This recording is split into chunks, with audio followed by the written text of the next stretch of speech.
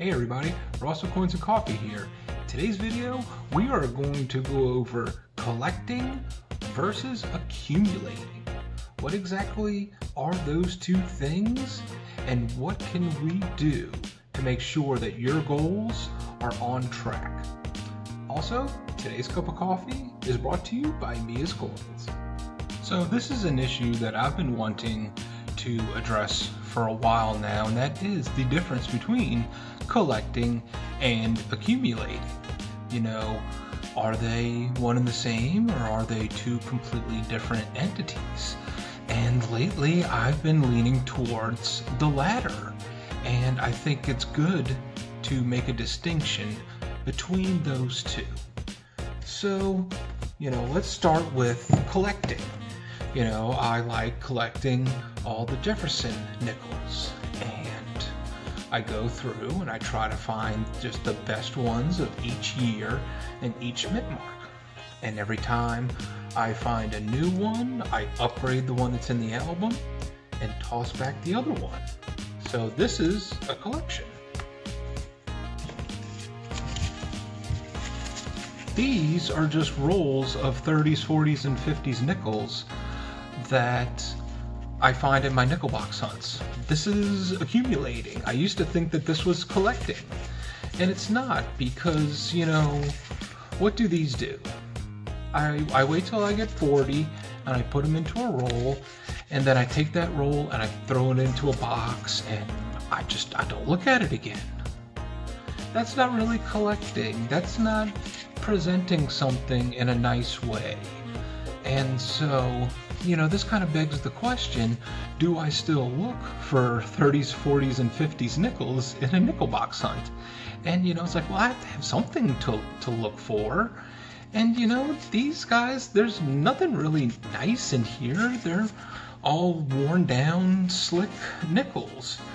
And so what do? Do I just cash these out so that I can have that money to hunt more coins?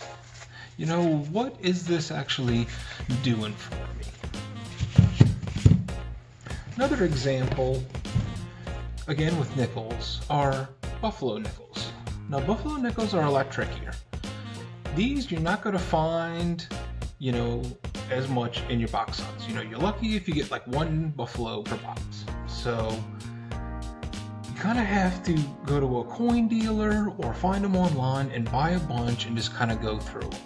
And so I do have, you know, pretty decent buffalo nickel collection, but a lot of these have the dates recovered with Nigadate.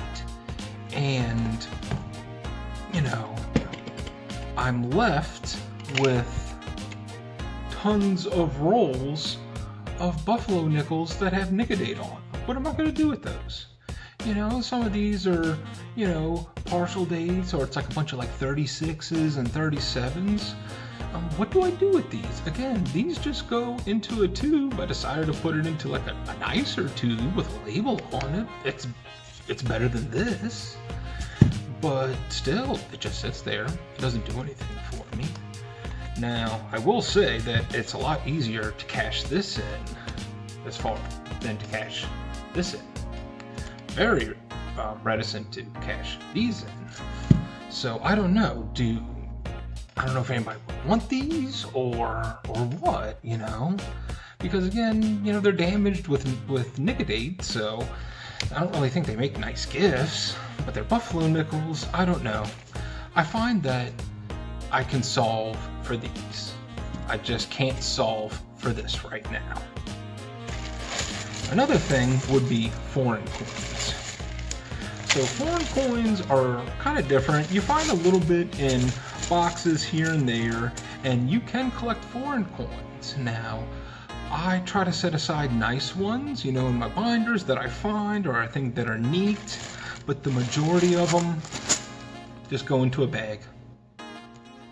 And to me, this is not a collection. That's just accumulating foreign coins. So again, you can't really cash these out, you know, it's kind of like you can't solve it the same way. But again, so I'm at a crossroads where I really want to raise the integrity of my collection. And you know, when you're collecting, you're focusing on quality. When you're accumulating, you're focusing on quantity. And I want to cut back on my quantity and increase the quality. Now, this is going to be specifically for, you know, numismatics. Silver stacking, completely different story. That is the nature of the beast, is to accumulate. You know, you want, give me all this silver. I don't care what it looks like. Just, you know, I want my big stack. Now, you can collect it as well. You can find all the nice bullion pieces out there. You can try to find like the nicest constitutional silver coins you can out there. So it's a completely different subject. And, you know, so this is focused more on coins. But the purpose of this video is I want you to be able to ask yourself those kinds of hard questions so that you can get your goals in line and actually have what you're doing work for you. You know, if you really want to collect, don't get caught up in the accumulating. Or if you do, you know, want a big bag of foreign coins, go out and get a big bag of foreign coins. You can get them cheap and you can get a whole bunch of them. You know, there's no really wrong answer when it comes to that, because it's what you want to do. And I just hope that this video, you know, helps you get closer to your goals. Go ahead and let me know in the comment section, what do you think, or which style that you tend to lean to. I'm interested to find out. Alright, this has been Ross with Coinsncoffee. I thank y'all so much for watching this video. I hope you'd enjoyed it, and I'll catch you next time.